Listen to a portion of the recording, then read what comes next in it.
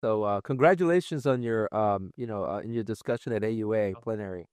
Thank you so much. Yeah, it was really exciting to present the data. We're trying to get it published right now. And so we thought we had a line at getting it published in JAMA and it just didn't work out. So we're on to the next one. Gotcha. So I heard great things about you, and I know you're at the University of Washington at Fred Hutch, and so how long have you been at Fred Hutch? I started at UW in the Hutch in 2009. So I'm Wow. 16 years in. Time flies, and I know that's a world-leading institution. So It's really great. I feel very lucky to work here. Great colleagues, great collaborators, great institution. It's been really awesome. but yeah, is there anything else besides the cysto? Because I want to be mindful. If you want to talk about anything else, we can talk about it as well.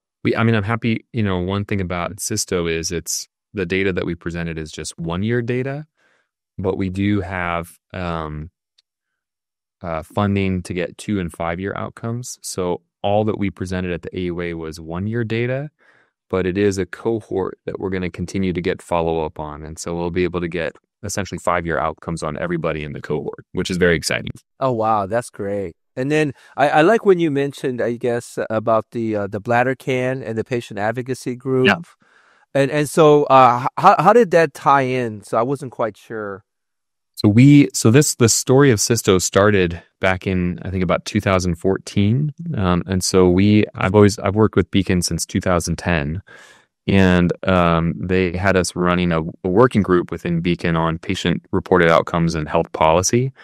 And we had just observed that within their chat room, they had thousands of really engaged patients.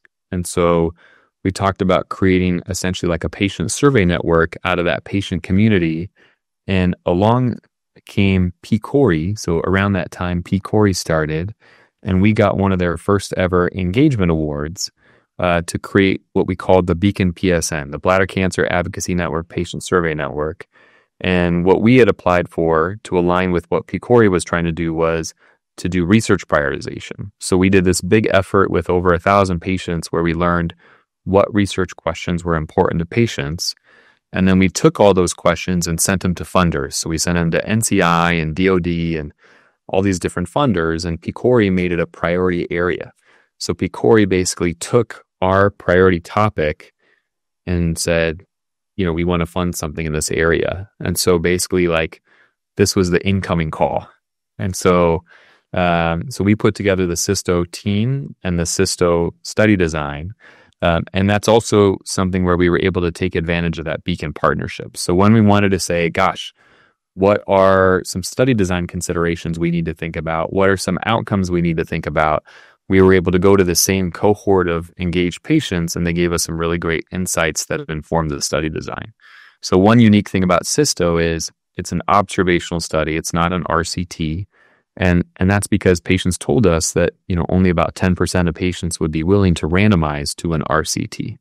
And so we'd rather get, lower level evidence than no evidence. Don't forget to like, comment, share, and subscribe to OncoDaily on YouTube. Hit the bell icon to stay updated.